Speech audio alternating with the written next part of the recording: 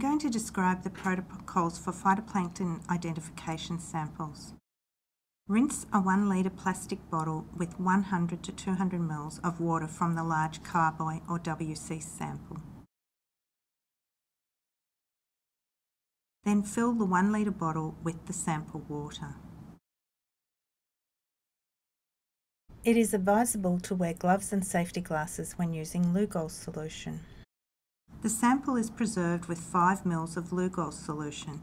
If you have a Lugol dispenser like this one, shown here, squeeze the Lugol so that it is well above the 5 ml mark and let it fall back to the 5 ml mark.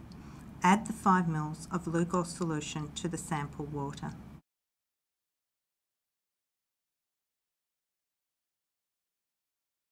Seal bottle and invert 2 to 3 times.